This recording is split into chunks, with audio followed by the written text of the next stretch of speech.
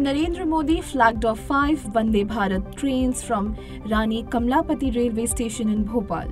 5 routes on which the new Vande Bharat trains will be operated are Bhopal-Indore, Bhopal-Jabalpur, Ranchi-Patna, Dharwad-Bengaluru and Goa-Mumbai. These trains will improve connectivity in Madhya Pradesh, Maharashtra, Goa, Bihar and Jharkhand.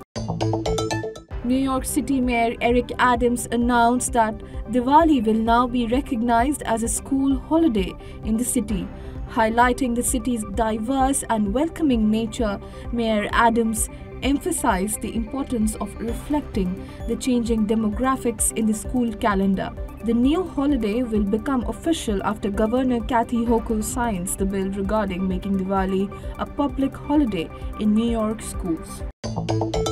A man identified as Ram Singh working as a cook in an African country has been apprehended for allegedly spitting, urinating and defecating on board an Air India flight. The cabin crew noticed Singh's indecent behavior, whereupon he was given a verbal warning and subsequently isolated from other passengers. Later, the pilot in command informed Air India Office for Security Assistance upon arrival in Delhi, where Singh was escorted by Air India security to the local police station. Security forces neutralized a terrorist in Kulgam district of Jammu Kashmir and recovered incriminating material including arms and ammunition from his possession. A search operation is still underway. Yesterday, the National Investigation Agency conducted a series of raids in 4 districts of Kashmir. This is part of the ongoing investigation against the newly emerged offshoots of banned Pakistan-backed terrorist organizations in Jammu and Kashmir. Tomato prices have crossed the 100 rupees per kg mark in many parts of the country in the past few days, worrying millions of households.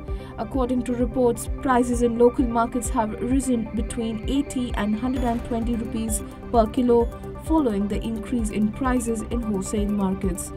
Farmers blame the recent price hike on production shortages triggered by extreme heat and delays in monsoon.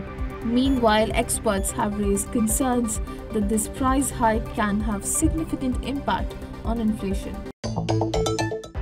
A notorious criminal, Mohammad Gufran, wanted for numerous cases of murder and dacoity in Pratapgarh and Sultanpur districts of Uttar Pradesh, was killed during a police encounter in Kaushambi. The Uttar Pradesh Police Special Task Force conducted a raid near Samda Sugar Mill in Manjapur where Gufran opened fire, following which the police retaliated. Despite being taken to the hospital, he succumbed to his injuries.